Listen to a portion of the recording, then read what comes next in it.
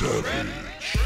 What's going on, savages? How are we? Welcome to another episode of the Savage Snowflake podcast with me, Jeff Leach, your friend, your closest confidant, your teacher, your student, your lover, your mother, your breastfeeding wench, the old man at the weird cottage on the corner of your village that no one ever really talks to, and they say, stay away from that man, he's dangerous. But not in like a paedophile way, in more like a wizard kind of way. And then one day you and your friends come down and I'm there and I'm all old and I'm like, hey, what's up there, Shani? And you're like, not much, just trying to find some adventure. I say, well, take these beans and plant them in your back garden. And you do. And a big fucking vine grows out your floor and you go out there, you have an adventure. That guy. I could be that guy for you as well. I like these little improvisations. You can always tell the episodes where I'm high as balls, ladies and gentlemen, because I always start with an improvisation. Thank you very much to all of you who are tuning in, day out, twice a week, every single fucking week, giving you that good savagery of the snowflake variety. And thank you very much if you've stepped up to actually support the podcast. I rely on this. I hate the begs. I hate the begs because begging never really gets you the results you want. But I would be eternally grateful if some of the regular listeners, and I know there's a few thousand of you who tune into every episode at least, and it'd be great if a few of you went across to patreon.com/Savage Snowflake. The description is in the, you can find the link in the description of this episode, and donate a little something. $1 a month. You can do $1 a month, or $5, or $10, or $50, or $1 million. And if you give me $1 million a month, I'll suck your D. And or kiss your V, whatever you need me to do, I'm there. Also, thank you very much to our sponsors, manscaped.com, refining the gentleman, giving you that incredible technology to trim down your body hair, maybe keep your balls nice and smooth, get the shaft clean, gentlemen. She doesn't want it dirty. She doesn't. She hates the musk that you give off. You need to wash a little bit clearer. Maybe get some ball wipes from them too while you're at it. If you use code SAVAGE at their website, manscaped.com, you get 20% off their items. You'll get a free leather travel bag and free shipping on every order.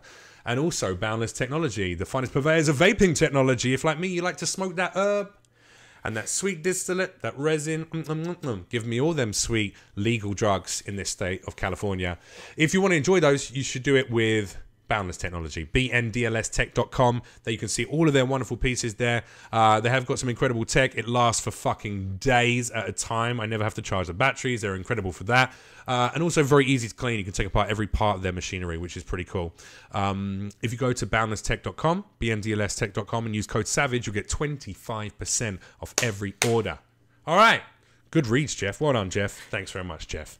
Joining me today, and in being very positive and supportive. You were giving me like all the facial features, all the responses to my speech, and I bounced off it, and I was very grateful for it. I'm surprised you're a wizard and you didn't tell me. Well, there you go, man. In another dimension, I am an old wizard. Wow. Aren't we all, in some way or another? Well, like, you have just crystal ball. Crystal ball in it. Like predicting who's V or D you're gonna kiss. I could be an old soothsayer, yeah, because I'm Romanian as well. Oh, let me look to your future. Right. And I look in the balls. I'm not fucking with you. Can I curse? Is it too late? You can curse. You can do whatever the fuck you want. I should introduce you first, though. Yeah. It's actor and comedian Nicky Paris. You've done a bit of acting now, haven't you? Mostly comedy, but I do act when I'm forced to. Knew it. Yeah. Acting like you like me. I love you. This guy, I'm actually This guy. very smart. You know, when listening to you talk, you're like, you speak the lyrics of Alanis Morissette. Has anyone ever told you that? Like, you're just a jagged little pill. Traffic jam. Yeah. When you're already late. That's what you mean to me. So that's why I'm here today to let you know that. Ironic? Yeah. Isn't it? Don't you think? Don't you think? Ah, it's like rain. You ought to know. On your wedding day. You ought to know. So good advice when you're already late. Yes. It's like the good advice that you just couldn't take. And who would have thought that it figures.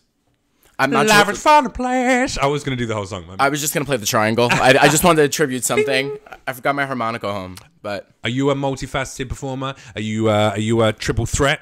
Can you sing? Have you got that Mateo Lane gay pipes? Or I not? love Mateo, and I know he sings. I definitely started in musical theater, and I took opera lessons when I was a little kid. Right. But I could carry a tune. But would I be like, that's like being like I'm a break dancer. Okay. Like I could do a couple moves. Yeah, but would I be like, oh, I can backflip, but I don't know if I can fucking head spin. I don't need to end up on a stretcher. You know what I mean? I'm just play it under. But comedy's definitely like my favorite thing to do. But I could sing and I can act. But not a dancer. I'm like the whitest. I have no rhythm. And I'm very self-conscious when I go to clubs and like I go out and maybe like try to meet somebody because I'm not a good dancer. So I like do the awkward pace. You know what will help with that? Well, actually, drugs. No, so I can be foaming at the mouth. Foam, really? Nah, just like Molly. Molly will definitely help you. You'll dance a lot more loose. Are you confident when you go out? Just like you just have all different when moves? I'm taking Molly, yeah, I guess like I've done Molly, and let me tell you, it's not been a great experience. Oh, I haven't done actually Class A's for many, many years. But when same. I did take Molly, I was even if I wasn't a good dancer, I thought I was. You know, it's like there's a lot of good confidence comes out of. But then you see somebody else dabby dab at like the Electric Daisy Carnival, and you see somebody who like thinks that they're like Beyonce. Yeah, and they look like and they got like a cock and balls hanging outside of their cock shorts. hanging out, and they're like drooling at the mouth. And I'm bit of puke on the front of their shirt, day glow shirt. I feel that. Blew somebody in the porta potty. Ah, God, just got stuck in. The memories. The memories. Don't make me tear up. Well, I mean, she will because she's gonna get pink eye. Yeah, you know, chlamydia of the eye. Yeah, can you get that, or is it gonorrhea of the eye? Oh God! I mean, let me call my doctor.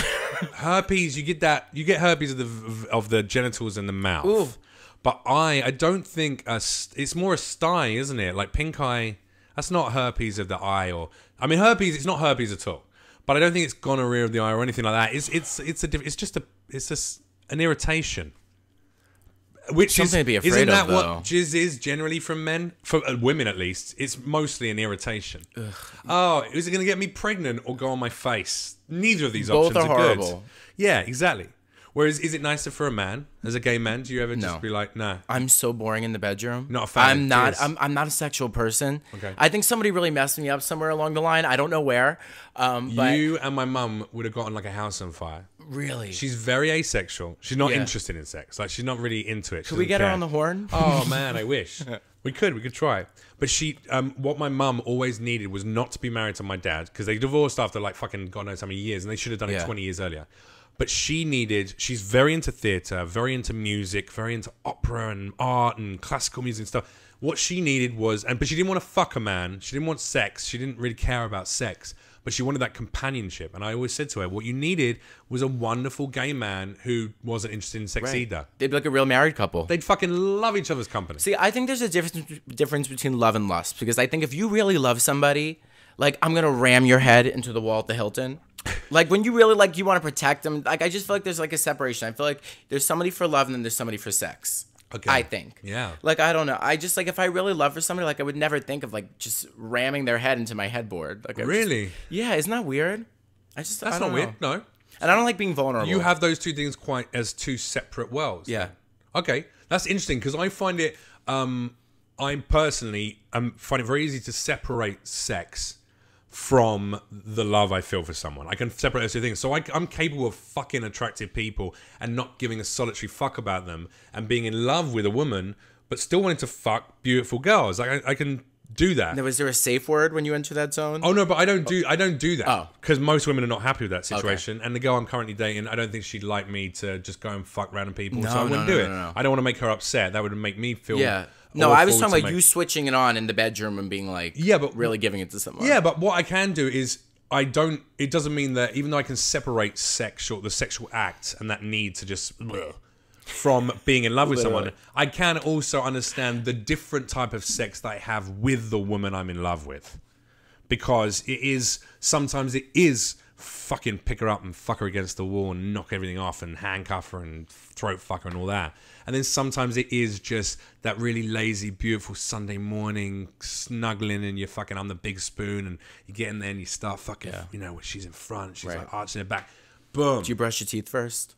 Sometimes we don't. Wow. That's how like comfortable we are. I'm disappointed to hear that. Yeah. I had a guy that I was dating that always did that and I would be like, go fucking brush your mouth, bro. Yeah. Like, I smell the fucking Brush Taco Bell that you with had. My dick. Yeah, Am I right? Those were the next words. Were you there? Were you listening? I was that guy. You've forgotten already. Jeff, we weren't going to talk about that today. Dude, that's why I've been chewing gum all afternoon in preparation for this. Ugh, Jeff, just give me some space. I'm a person just like you. Are you privy to this online drama fiasco between James Charles and Tatiana, whatever the fuck, Westbrook is it? And Jeffree Star got involved at the end of it. But as a gay man, I don't really want to get into their fucking bullshit YouTube drama because who cares? And none of my listeners are 11. However, I do want to ask you, one of the things James Charles talked about in this, and what he was accused of, was being a gay man who preys on trying to turn straight men, or trying to find straight men who are with women and get them a little drunk, or suggest them they should cheat on their girlfriends with him, blah, blah, blah, blah, blah, by using his status and his fame. Now, my personal opinion is that that's bullshit. He's not preying on anyone, because if a dude has the inclination to go after, to be susceptible to a gay man going, hey baby, maybe you should suck my famous dick. If a guy ever gets to the point where he goes, I guess I could try it, then he's definitely bi-curious, or he's definitely fucking curious. Right.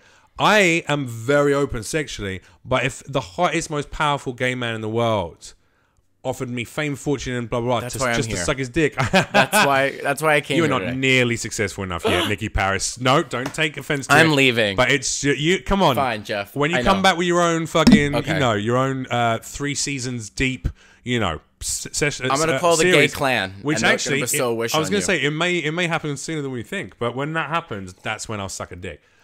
But the deal is, like, I would never be susceptible to it because I'm just not sexually stimulated by men. Yeah, of course. But I don't know, man. They were acting like he was a piece of shit. I'm like, nah. He's just going like, gay men flirt with me, and I like the flirt. It's fun. It's nice. It's always nice to be tension. But vice versa. It's like me flirting with a girl who's not interested. I might flirt and try, but if she's like makes it clear, yo, not interested in that with you, blah blah blah blah. I got a boyfriend. I'm not into you. Whatever it is, then I find it very easy to go, okay, no stress. Cool. I think that, I don't know, the whole situation with him, I feel like it's kind of just like, I hate to say manipulated, because how do you lose 3 million YouTube subscribers in like a week and then gain them back a week later? He gained back like 2 million followers. So I think like the media is all in cahoots. I love that Jeffree Star just feels the need to jump in his pink car, just drives around with his ear to the ground. He's like, it's like the police radio, and just like, when should I jump in? Which is, why they work so well, because it's the only part of his body that's still his, is his ears. So he can actually, he can hear incredibly well. When all the other senses are dumbed and dulled, you get really precision. So you're saying he probably heard this conversation right now, so he could like hear NASA radio waves. I kind of like Jeffree Star, actually. Well, I don't think I answered your question though about what were we going to say about him. My question was going to be: is that do you think is it honestly that exciting or attractive for gay men to pursue straight men and go, could I turn him? And B, is there anything wrong with that? Because like, I think if a guy is susceptible to it, then he was always susceptible to maybe licking the tip of a dick. You know what I'm saying? I don't know when you became Gayle King. Like, I wasn't prepared for these. I thought we were going to talk about snowflakes and maybe just skiing. No, I definitely have had a few experiences with like some straight men. Like, not even going to lie. Are they straight? Or were they always a little curious? Are they bi-curious and they're probably just too intimidated to come out because the guys in their hometown of Wisconsin would beat the shit out of them or call them a fag and like go after them? You know what I mean? And like bully them. I can't say. I can't do any. I can't give any details. But what I will say is that I think that I've never would pressure somebody into doing something. Like I've definitely like felt vibes, but like I would never, like, according to what Twitter was saying, like he was like sending like making like the first move, like, oh, you should suck my dick and like stuff like that. Like I feel like that's a different thing. Even that. That's invasive. Even that. But even that, if a guy says to me, maybe you should suck my dick, I go, nah, I'm good, bro. And then just like block him. Now, I understand that. I think this is where we come to sort of like, and God, I don't want to go down this. I go down this path a lot. I think it's because it's such a prevalent conversation. But I don't want to go too deep into the gender divides, etc., etc. But there is an element that when a woman says to me something sexual, overtly sexual, that I didn't ask for her to, I didn't give her any inclination to do that, which happens a lot. Women send me fucking photos or messages like, oh God, yeah, and if the roles are reversed or the genders are reversed, it might be like a big thing. But it's because I don't feel any physical threat from them. No girl's gonna pin me down. Like maybe some Russian kickbox chick somewhere. She's just gonna beat the shit out of you. Yeah, could like knock me the fuck out and roundhouse rape me. Kick you and. But for the most part, you. Yeah, but for the most part, a woman's not going to overpower me. Yeah. So I always have that in the back of my. I've always got that if I need it. Yeah. Whereas with women, when men say very aggressive sexual things to them, out of turn, rather than just being able to brush up and go fuck yourself, I'm cool. They might be like worried that, hey, if I say that to this guy, he might flip on me and pin me against the fucking wall and harm me. There's that fear, that physical fear. I just feel like my fear is like we live in the age of screenshots. Yeah. So like anybody could see anything that you sound. Like, I don't feel safe, like, sending anybody anything, truthfully. Like, freaks me out. Okay. Like, have you ever had, like, your dick pic gotten out? On what? On anything. Oh, well, so there's already a picture of my cock at a fashion show that I did for a friend who was a hat designer. And it was actually I wore a woman's hat on a catwalk show in London and nothing else. And that's when you did the big reveal. Well, I just didn't care. I was like, I don't care about my body being out. And it looks all right. My dick looks, it's nice and long and thick enough, and it's completely flaccid, and it looks great. But then, I don't care about, like, I'll do a film one day where my cock will be out, guaranteed. And like, yeah, great. I'm kind of happy about it. Sure. That's beautiful. I hope it happens whilst I've got a really nice body. Yeah. Yeah, I think it's just going to help you. I think it's going to be more people that'll buy tickets to see you. I'd like to, my gay community following. If you're listening, Google, he said long and girthy gays, all right? Yeah, not gigantic. Take off the pink beats and get on Not Google. gigantic, but bear in mind I'm 6'4", so when you look at the length of the penis on the body, I'm 6'4". It's almost 2 meters tall. And it's pretty nice flaccid. So imagine what happens when it grows. Having sex with you seems like it'd be not great. Spoiler alert. No, I'm gentle. Are you? Yeah. I feel like you're like the big, tall green giant. No. And I'm also, look, listen, let me cast any aspersions aside. Mm-hmm. I do not have a gargantuan dick. Okay. It's 9 inches erect. But that's a decent length of dick. Yeah. That's double. That's a hearty dose of dick. Yeah, there's countries where the national average is half of that dick. I could fold my dick in half and still have guys in the toilets going like, "Oh, pretty big dick, bro." I don't know where they're from. It's like, is that how you spend your weekends? No, but I feel like hanging out in fucking toilets at the urinals, just fucking slapping it. But I can't picture you like fitting in a bed. Like, I feel like probably like hang off the bed. I mean, if what? Sorry, say again. I feel like because you're so tall, like it would be uncomfortable. My penis? No, your body. We're not talking about your penis anymore. I'm sorry to disappoint you. Okay. I'm saying that like if somebody was to have sex with you, I feel like you're so tall. What size are the blankets? Because I feel like your feet are probably hanging off. I have a California King in there. And with some beautiful blankets. One that's like on top it's all velvety, and then underneath it's like this soft like merino wool or whatever. It's fucking. You want to rub your dick on it. It's like beautiful. That's how you lure them in. That's how I get them in. I go, look at the blanket. And then I throw the blanket over them and I carry them in. Right. But then I go, do I have your consent? And they'll go like, a bit late. And I'm like, you're like, not with the pencil. Yeah. Sign it in pen. And then someone takes that comment out of context. Yeah. Cuts right. into like we were talking about before. Yeah. And you have to have a whole PR plan. Yeah. Why did you become a comic? I wanted to be Britney Spears growing up, and then I realized I had a muffin top and I couldn't sing that well, so I had to let that dream die. I mean, she's had more than her fair share of muffin tops, mate. First of all, I know, but she's. And have you heard her sing lately? She's a deep fried angel, so don't you fucking dare. Don't you? Okay, she's on her 5150 right now. The people are rallying outside the courthouse. They're gonna stab you. They're hearing you on the roof. Yeah. Jeffree Star is gonna send them. He's listening to the radio waves of this. He's on the phone. She's like, Britney's like, get on the scanners, bitch. Yeah. And the scanners is just Jeffree Star's ears, just like they expand out and beep beep. Yeah. Beep beep. Kill Jeff beep, Leach. Beep, and it just broadcasts out. Yeah. No, I totally am into the Brit. Not that you asked that, but I'll let you know. Like, I will pay money. Just like the gay fans will pay money. I bought a ticket to see Britney Spears in Vegas, and she yawned, and I was fine with that. She yawned. Yeah, I said, go sit one out. Skip a couple songs. I don't care. I love her that much. I'm like, do you want to take a break? Like, we'll sit. Yeah, I don't care. Sit down, just chill out. She yawned. Yeah, she definitely yawned. Fine with me. I was like, go take a nap. She didn't even turn around to pull the yawn. Like, somebody get her grits. Or biscuits or something. Just let her get some carbs. Yeah. She needs carb load. Yeah, quick. Just let her lay down for a little bit. Get some pre-workout. But yeah, I've always been a performer, and I started doing stand-up when I was 17, and I was on a cruise ship. And how old are you now? 26. 26. All right, 9 years in. Yeah. So you've been doing comedy longer than me. Really? Yeah. I started 8 years ago. Wow. I took like 6 months off like the first year I started because I couldn't get booked, and then I met Gladys Simon, who's a big New York City comedy legend, and then I started. Took you under your wing. Took me under her wing. She scissored me, and now I'm a comedy star. No, but doing it. But yeah, I was on.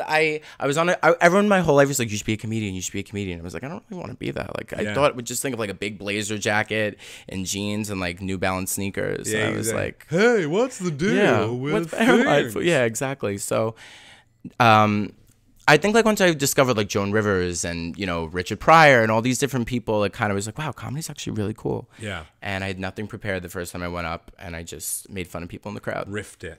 I made fun of everybody. Show. Yeah. And describe your first show then. So it was on a cruise ship in the middle of the ocean.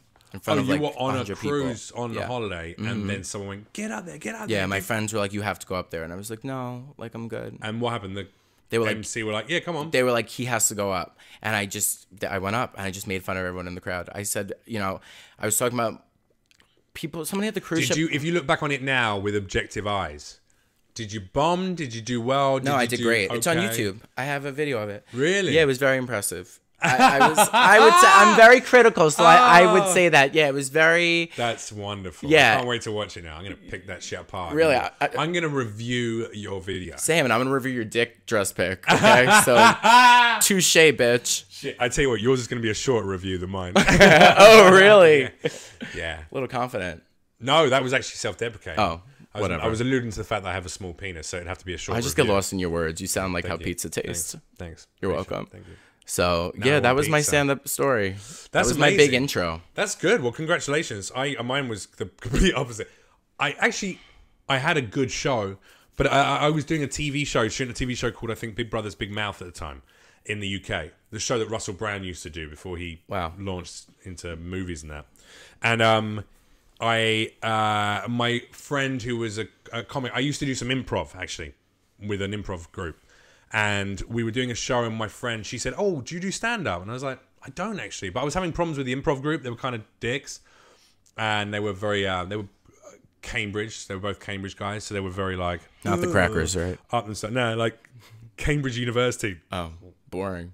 Yeah, like the Monty Python crew, you know what I mean? Yeah. So they thought they were the best thing ever and so clever, and all our comedy has to be so esoteric. I'm like, most people don't know what esoteric means, motherfuckers. Like, stop, like trying to make it, highbrow. Just make it funny. Anyway, long story short, she goes, come and do stand up, and you can do my club. And I had a TV career, so loads of people turned up for the show in this little pub in Camden, at the top of the pub, and it was packed into this little room. And I asked her how long I could do, and she was like, well, you can do 10, 15 minutes. So my first show was going to be 15 minutes long. Wow. I took an ecstasy tablet. My friend turned up, Remy, who was like a big dealer in Bristol. And he came down, and he happened to be in London that weekend. He was like, I'm going to come out to your show, mate. I saw you advertising it. I was like, oh, wow. On MySpace. That's how long ago this was. And so he came to the show, and we had whiskeys, and he goes, you want a little one? I was like, yeah. So I took an ecstasy tablet, and then I went on stage. By the time I went on stage, petted yourself, like. By the time I went on stage, I was fucking flying. Oh, God. And I did 40 minutes on stage, and my girlfriend at the time, filmed it, and I had the video somewhere. I hope it got deleted by now, because I bet I'd cringe. But it was really funny. I ended up doing 20 solid minutes on my Nigerian. Shyster fucking housemate, Tyre Ogidan. He had diplomatic immunity. He was a lunatic. Cokehead fucking just nut job. I did 20 minutes just about him. How did and he the audience feel were loving about it. the He was performance? cracking up. He was just like, he loved it. Leach, stop it. And so they were literally getting to see, he is that fucking nuts. Wow. And yeah. It was a fun show. What an experience. But I think it defined my first 3 years of comedy. Now, how did it feel to go back into that sober? Like, were you nervous? Wait, like, oh my God, am I in how ecstasy? have you started becoming the interviewer? What's I am happening? curious, Jeff. What? I'm flipping the tables. Someone give him a T-show. A T-show? A TV show.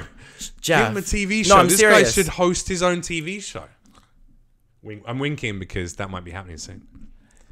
Jeff, But you're not allowed to talk about it. NDAs, right?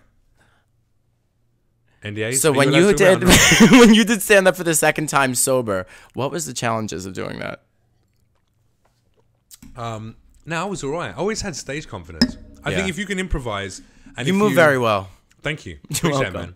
I think if you have stage presence, if you're an actor and you've done stage work, you should be able to. That should cure you of any fears of one aspect of the job, just being on stage in front of a room full of people. If you have improvisational skills, you should also be doubly confident, because whatever happens, you could effectively. I feel very confident that I could perform a 1 hour show without any scripted material and just do crowd work, silly shit. I'd find props backstage.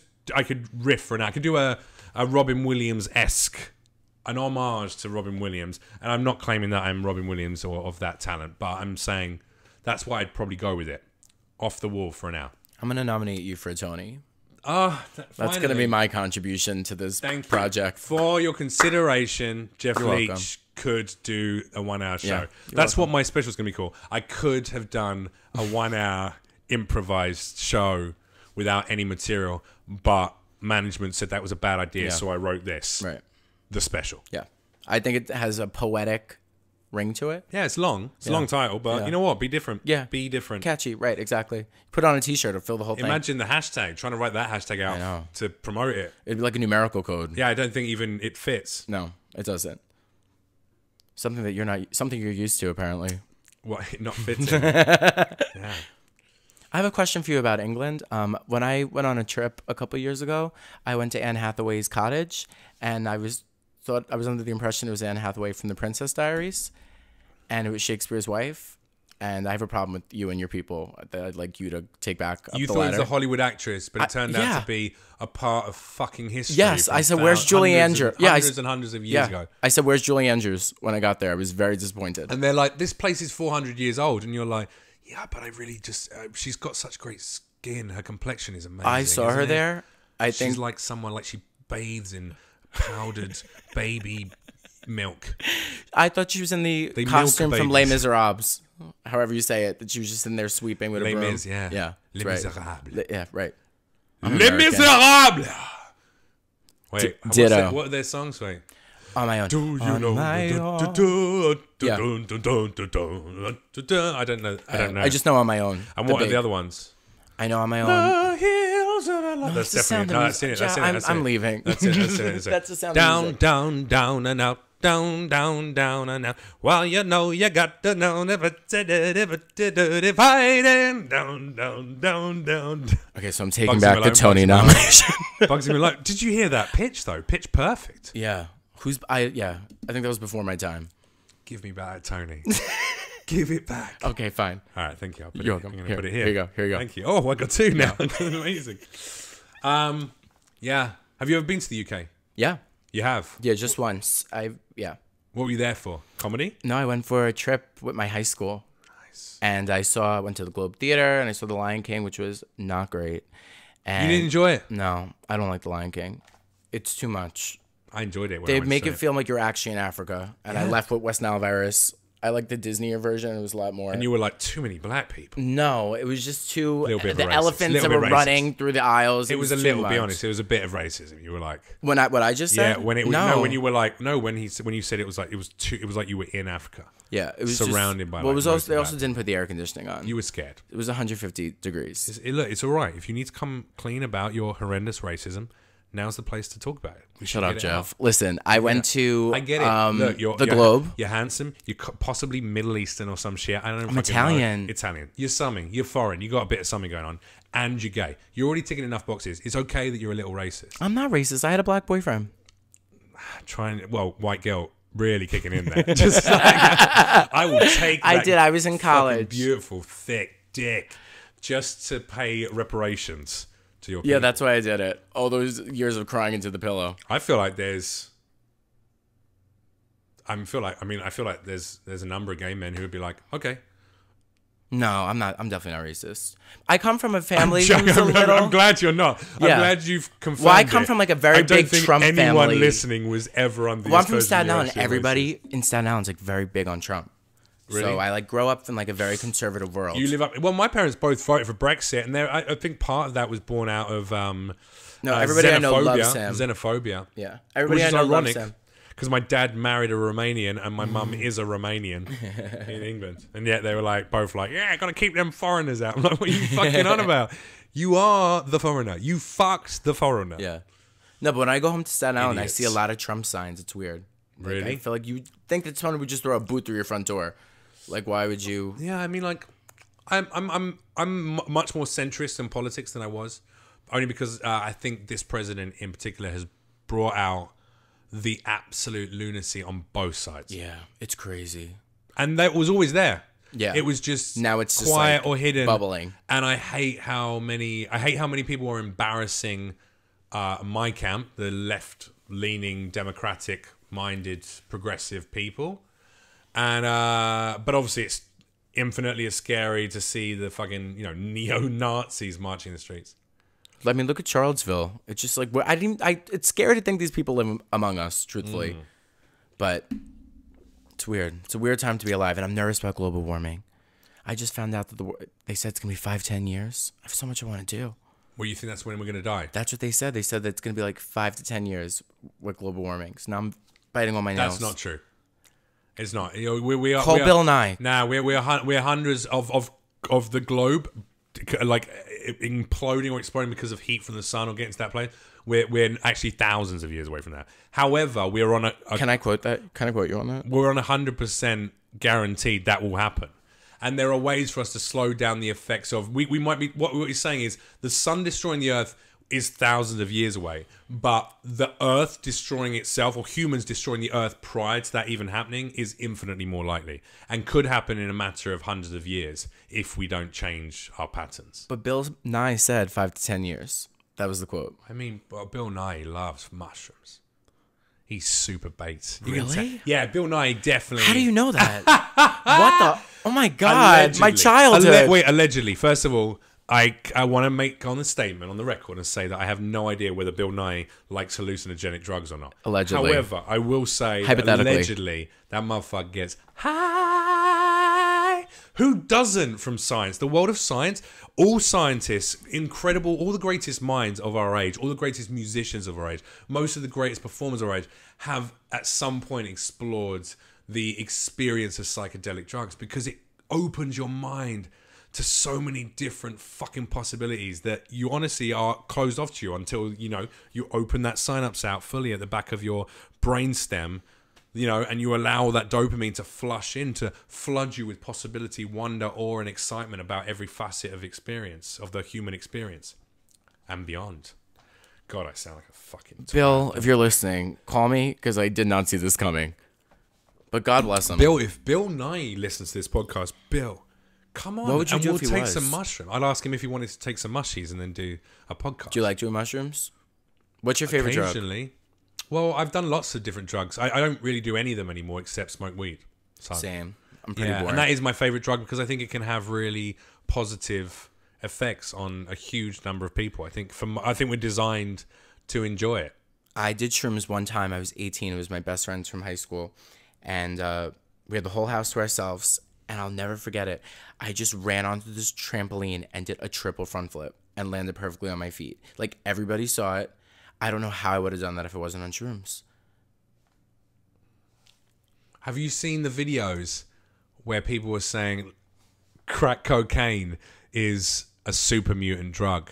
Because there's basically someone's just cut together video clips of crackheads doing the craziest shit. Like there's one where a crackhead jumps off out of a third story window. Are you calling me a crackhead? At lands and runs away, and you're like, what? I did shrooms one time. This is X-Men drugs.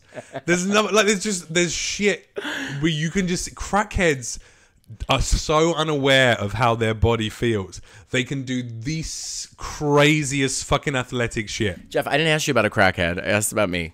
I'm just saying, if you're gonna do, I was one 17 drug, and adorable. I was like Michelle Kwan. I'm just saying, you would have been so proud of me. You and all your gay fans. I perfectly was like. You would have been very impressed. You were living it. I was living it. Yeah. Yeah. Like an Olympian.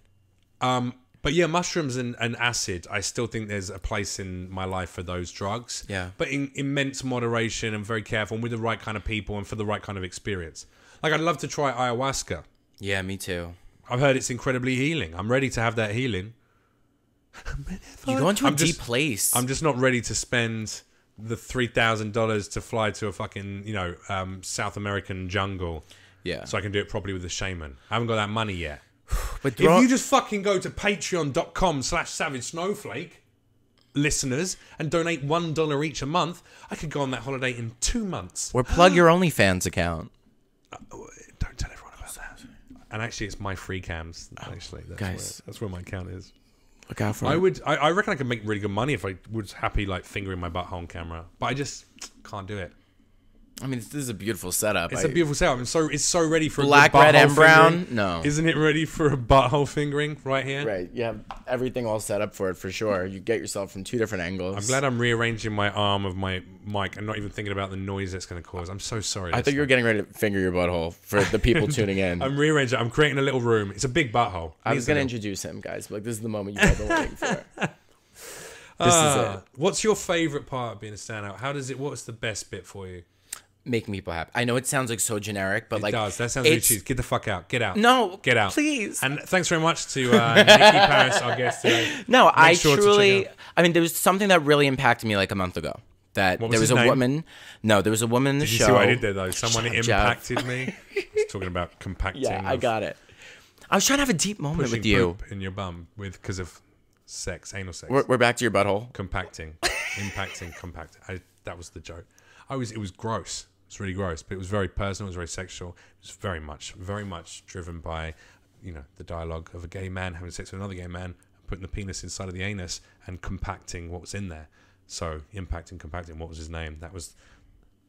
Anyway, there was a woman who came up to me at the show who told me, I mean, watch how awkward you're gonna feel now. She told me that I really needed this laugh. My son just died.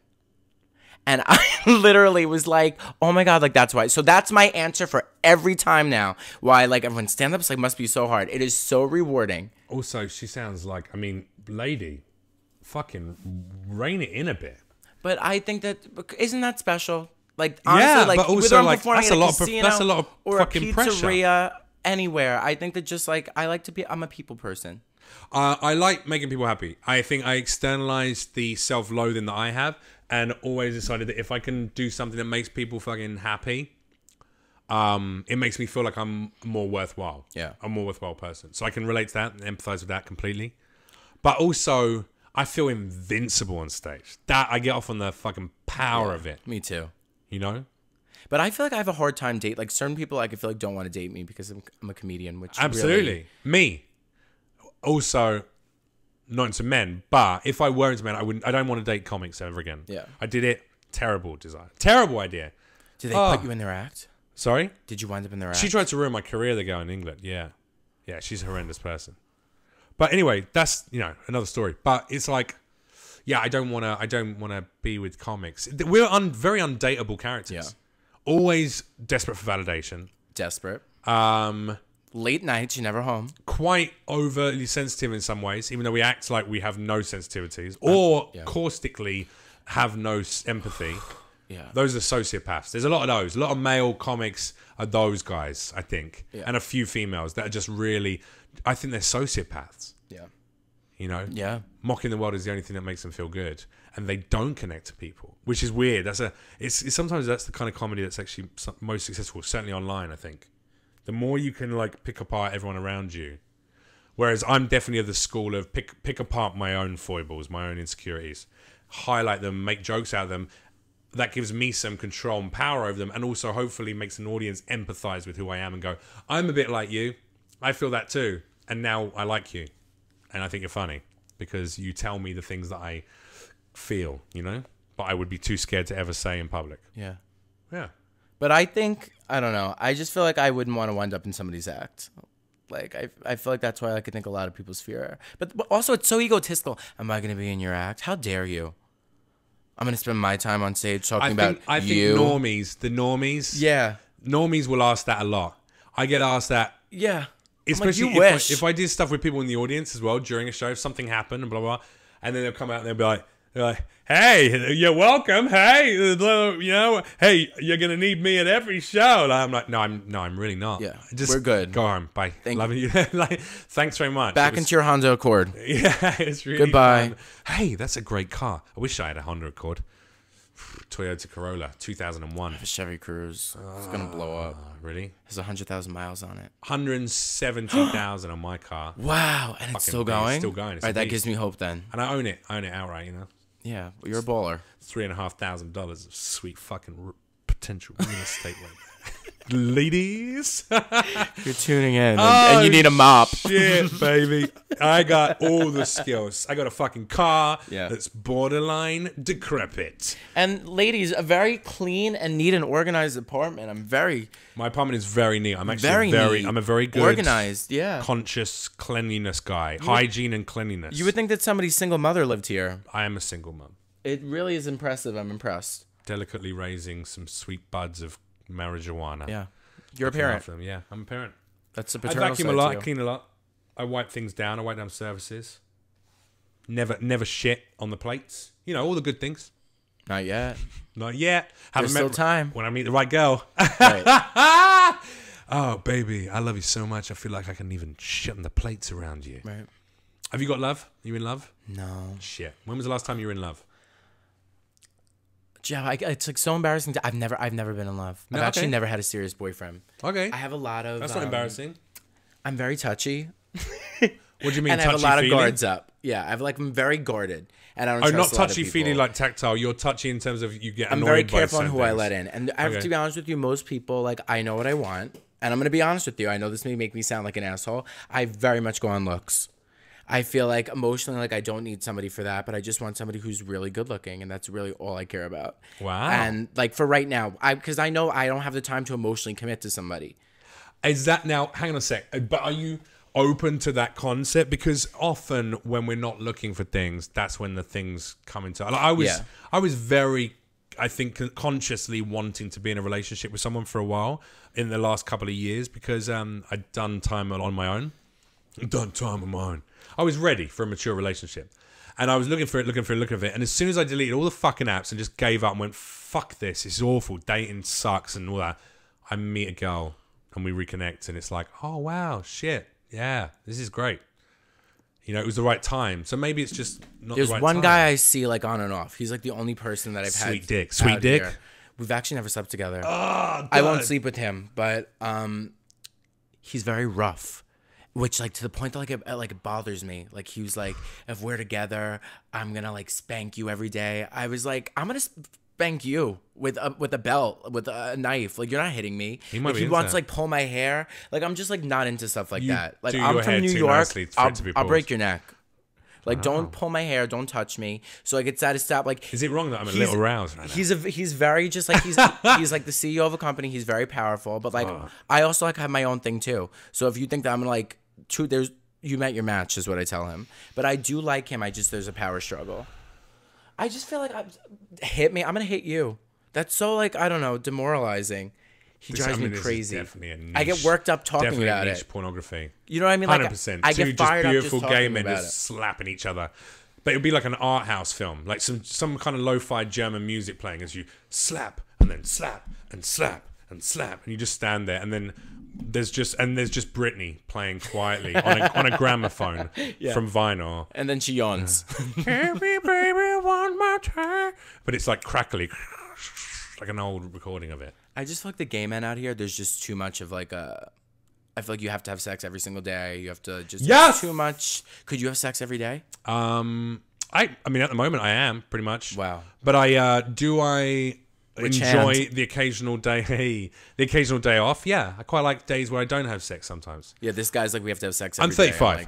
I'm 35. Like, I really enjoy sex and I really enjoy sexual adventures. Yeah. But I also enjoy equally as much just the occasional day off where I go like, hey, it's nice just I'm going to sit this one out. I'm going to sleep. Yeah. Yeah. That's all right now. But I mean, the gay men I go to Hollywood Gold's gym and it's like 95% gay. Powerful gay men. Yeah. It's hard to be a gay man in this city. It's hard enough to be a straight dude, like in terms of what you have to have physicality wise. I can't even imagine how difficult it is to date without abs as a gay man in this city. Yeah. And I think that's also too, it's just like everybody's disposable to everybody out here. Yeah. Like, I don't like that feeling. What do you want from me? But then again, you've just outlined that what you would really want from a partner right now is just kind of beauty and sex. It wouldn't be an investing, You said you don't like letting people in and that you find it hard to show the vulnerabilities. But I have found personally, just on my personal basis, by embracing my vulnerabilities and being quite publicly, vocal about them, that's what's brought me some really good fucking friends out in the city. Because people go, oh shit, I feel like that too, but no one ever fucking says it. Yeah. Thanks, man. I can talk about it. You know, and that can form a really deep connection with someone in a friendship. So maybe you need to be a little more vulnerable. I do need to be a little bit. I need to let my guard down. Dick. I know. I need a fuck buddy. Sweet dick. Sorry. It's okay. I love the way you commit to it. I don't want to interrupt you. I just see it in your eyes that you really... Sweet dick. Yeah. I could see it just invigorates you. Just fucking like a corn on the cob. Just throw it in there. Roll it in some of that fucking salt. Yeah. The chili salt. And what do they sell it? Parmesan cheese. Fairs. Butter. Right. And then... Yeah. Oh, sweet dick. Well, I know what I'm doing tonight. Man, I wish I was bi. I wish I was get bi. Some corn on the cob. Do you? Yeah, would you wish to be bi or straight if you could change your sexuality? I don't think that I could ever not be gay because there was so many loopholes growing up. I think there was just so many things. I could do whatever I wanted. In high school, I was just like, I'm wearing a boa. They're like, don't go to school today. So that sounds like you had a really lucky I did. situation. I had a really lucky. I was like... Because I bet there's a lot of guys in the deep south who are like, if they could have chosen to be born straight, they probably would have taken that up just because for ease of life. And no, I mean, my parents definitely had a hard time because I come from a very Catholic, Republican family. Right, yeah. But, you know, I am who I am, and I'm a lot of fun. So you're missing out. Yeah. You know, sometimes I look nice in the right lighting, and sometimes I'm a lot of fun to be around, and I'm fun to smoke weed with, I think. Yeah. And fucking play with dicks. Yeah, right. In that order. There's something regressed about me. Like, it's something sexually... I can see you being bi. Nah, but I don't... I'm so open to it over the course of my life that I've, like, made out with a very attractive dude, and I felt the mild physical repulsion of someone not into this experience, and it felt forced and therefore a turn off. That's how I feel too about men. But you know what I mean though. There's a lot of that. That's what I guess gay men would feel when they kiss a woman. They'd be like, oh, no. I made out with a lot of girls. You did, and I liked it. Were you ever intimate with them as well, like physically intimate? No, I've never seen or touched a vagina. Okay. I'm afraid to. But you had relationships with them. Yeah, I was dating a girl in middle school, and her dad. We went on a date, and her dad got me a Kareem Abdul-Jabbar action figure for my birthday, and I was like, "What type of Barbie is this?" So I was like, "I'm not into this." And then we just went to the movies, and then like she was waiting for me to kiss her, and I just gave her a hug, and I said, "Bye, bitch. See you tomorrow." Bye, bitch. Yeah, it was kind of like that. Love your outfit. See you later. Oh my god, you're so skinny, bitch. Bye, bitch. But then actually, once I came kissed out, her dad I full hooked on up the with lips. There was one night I hooked up with like 6 girls at this house party, and I made out with. She's never made out with somebody before. She was not an attractive girl, but I did that because I'm a humanitarian. You wanted to give her a little experience. I did. I gave her my sweet velvet tongue. Wow. Yeah, I'm a hero. You are a giver. I wrote it out off of my taxes that year. Really? Mm-hmm. Yeah, put it down there. You were like, I was a bottom for all these girls. Yeah. Yeah, just let them get in there. But there's a tender kiss to a girl that, like, I just felt, it wasn't even like a guy kissing Women a are girl. so easy to find. I look like a young lesbian. Attractive, whether you're sexually attracted to them physically or not, they're so beautiful to behold. Yeah, it's women's true. bodies. It's so true. And you know what, dude? There's dudes in the fucking gym, in the Gold's gym I go to, that are, like incredible peak physical condition, and their bodies look impressive, but never like, to me, I mean, fair enough, I'm straight, but also they're not sensual. They don't feel sensual. They just feel like animalistically cool. Yeah. So I want to be like that ripped, that I look like animalistically cool, but I know I'm never going to have the sensual desire that a woman's body has. But when you look like that much, that it's just like you're that big, like, I always look at them like, have they ever tasted a Whopper? You're never... Like, they sound like miserable to be around. Bro, now you made me your want... grains and oats. After this podcast, I'm going to drive to Wendy's and get a chicken burger. Oh, yeah. The spicy chicken burger is fucking awesome. Yeah. Man. I know. I love Wendy's. I'm gonna be a fat bitch. I'm gonna come home and eat it. He's gonna take Wendy by the pigtails. Jerk off onto my own stomach and just leave it in the belly button. Let it just sit there until it all goes clear. Isn't that amazing that when the sperm is alive and moving around it, it's more milky? But if you just leave that shit, it just fucking goes more clear. Isn't that crazy? Cum changes with time. I mean, with 9 months, it can change from cum into a baby. And that OnlyFans link is at Jeff. Yeah. Yeah, it's pretty kind of I mean, that's what a belly like button. porn. After a certain age, that's what a belly button is for. Lazy cum receptacle. So do you just have a jacuzzi of lint and crusty I'm pretty semen? certain. I'm pretty certain every man who's listened to this podcast who is over the age of fucking 24 has at some point used their belly button as a cum receptacle. You should and do then a sort belly of button sat there for a challenge. bit where it's the belly button challenge. Belly button challenge. What would that entail? All these men just send the picture of their belly buttons and we can examine them. No, I'm all right. No, you can send it to the panel at the Savage Snowflake at Gmail. No, you are definitely the leader of that challenge, and all submissions should be directed towards you. Jeff's number is 908. I specifically don't want anyone to send me pictures of cum in their fucking belly button. You're fun to torture. Yeah, a little bit. It is. It's a lot of fun. No, because you jest and you think this is humorous, but then what you don't know is that I have some listeners that would do that. Yeah. And they'd be like, he said it. Before I got here. He said it, so I did it. It was really weird because I got here and I sat at the table and Jeff was like, I really want to see what my listeners' like belly buttons look like. Yeah. And I was like, you should totally ask them I've seen some beautiful belly buttons. Me too. A belly button I love can it. be very defining of a woman's, yeah. you know, like just her lines and her shapes and her shape. I like belly buttons too. A nice one. Yeah. But you don't want to sniff them. They look like tight. Belly buttons never smell good, do they? No. I don't know if I've ever sniffed one. Never got in there? No. Is Don't that something I should be checking Oh, for? it's like the back of ears. Don't sniff the back of an ear. Ooh. You never know what day you're going to down. get. If she washed her hair the day before, great. Yeah. But some girls don't wash their hair for days. I know. I wash my hair every day. Animals. Aren't they animals? I know. That's so skeevy. Fuck it. I'm gay. Let's do it. Let's go. Just men with incredible hygiene. That's all I need. No, but that's true. Women can get away with it. They just don't wash their hair for fucking days. They go, it takes out the natural oils. I can't. It takes too long. It's like it smells like goose shit. Although, actually, though, I'm dating a woman of colour, and they physically cannot wash their hair every day. Yeah, that's because a if they situation. do, it will mean 4 hours in the fucking bathroom every morning. Like, it's a lot of upkeep. I seriously have so much respect for African American women. Yeah, I could barely brush my teeth in the morning sometimes. Like I don't have the energy. African American women are like they've gone through some shit. Yeah, yeah. Like in lots of different ways at the hands of like. This is not the woke podcast, but let me say there's something mildly fucking just impressive off the bat when you meet a black woman. You go like, all right, well you've gone through a lot of shit from Western white culture and a lot of shit from your own fucking culture as well. You know, like the power struggle within black communities and how women can be treated. Like. They're kind of born fucking survivors in a lot of ways. That's Black why magic. I'm very attracted. I mean, like my girl is, you know, Puerto Rican and Jamaican, and I think there's a big part of me as I get older, I respect and I find attractive different qualities in people. Of course. And survival is a quality that maybe it's because I'm 35 and I'm a little bit worried about the state of the fucking world, and there's a part of me that goes that's thinking about families and futures. And I want to lay down foundations with a woman who's strong. Yeah. That's really attractive to me. And I'm attracted to perseverance too. Like anybody who takes their odds and finds a way to like outwit and outthink. Yeah. And outdeliver. Plus also on a very shallow base as well. I feel like Latin women and black women just move a little differently in bed. They do. As a gross generalization. Yeah. Don't get me wrong, white girls. I'm not hating on you. Some of you got some fucking hips on you. And you know how to roll them around. I'm just saying... Most white girls are not great dancers. I'm just saying, Becky, it's not always the best. Right. So just, you know, move a little.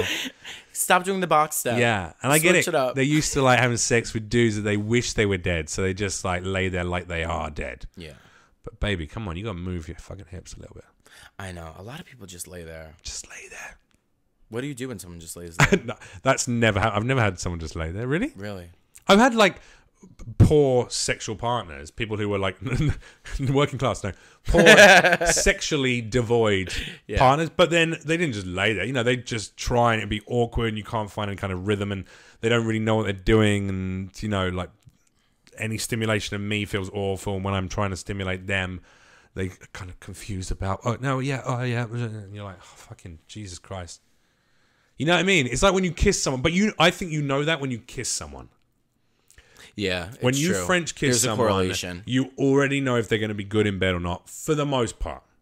You know what I'm saying? Yeah, because you could vibe it out. Yeah. And there's like you the kiss someone, rhythm they of know how tongue. to, Yeah. They just nibble a little bit on the bottom lip, and there's a little bit of tongue, but then it's like quite more Not closed too much mouth. tongue, But yeah, not just too the right much amount. tongue. Maybe a little soft gentle kiss just here, just a little one there before going. You know some shit's gonna happen. That's gonna be sexual. There's But nothing if someone worse. goes in and they're like, blah, blah, blah, blah, blah, blah. Yeah.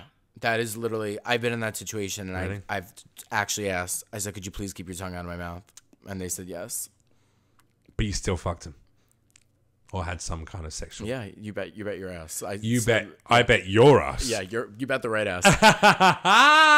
No, I just have a lot of rules in the bedroom. It's really weird. I don't know what happened to me.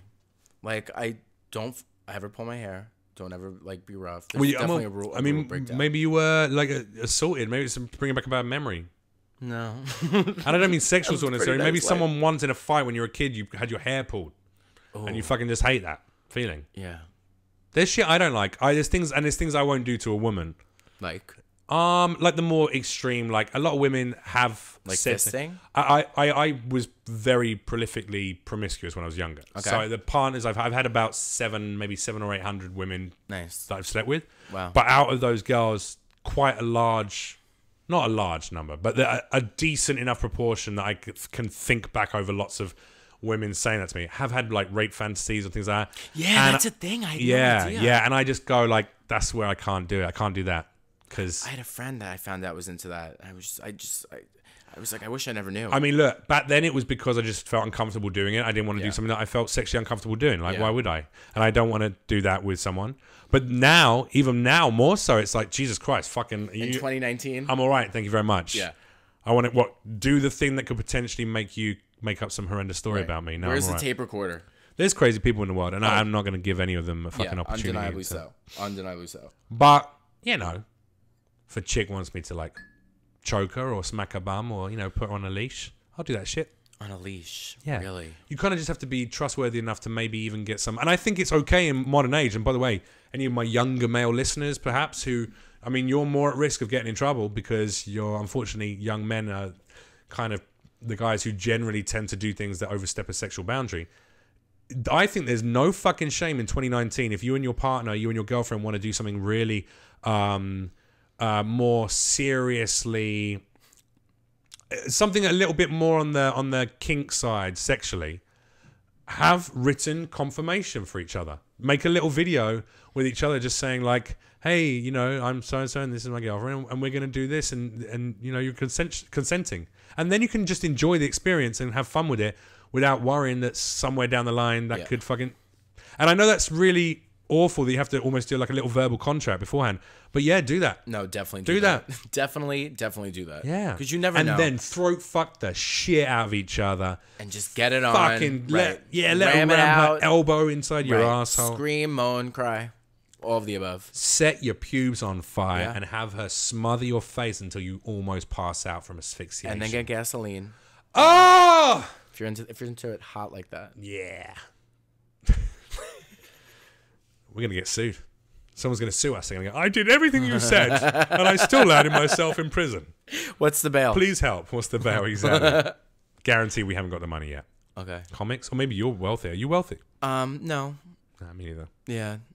I'm okay with money. I'm trying to save. I spent a lot of money. I spend a lot of money too. I'm dangerous. I made a few $100,000 pounds in the UK. And so that would have been like, could be maybe a million out here.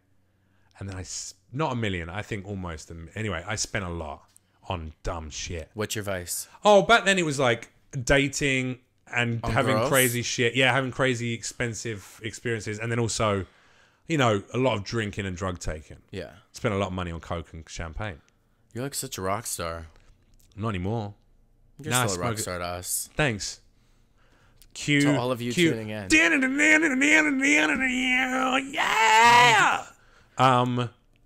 Thank you very much, internet. We love you. Good night.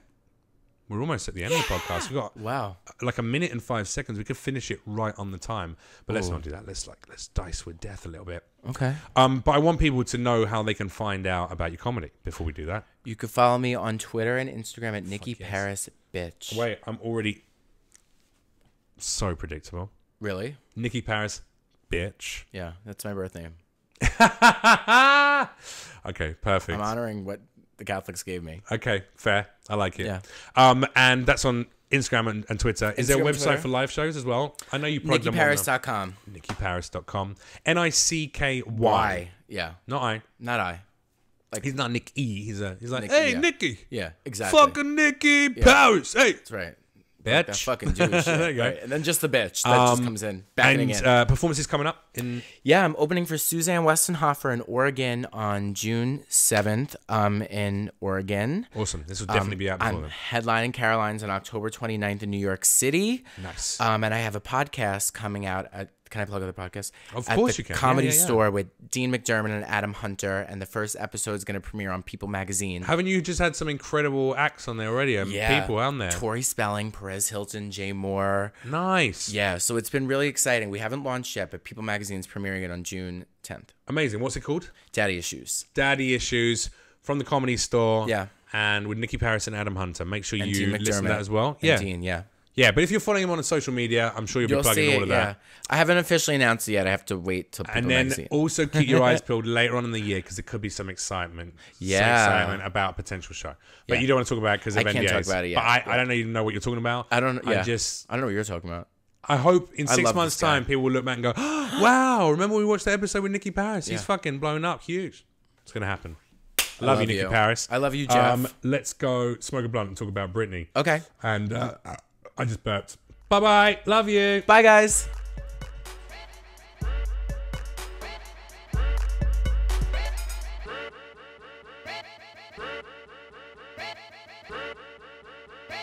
Bye.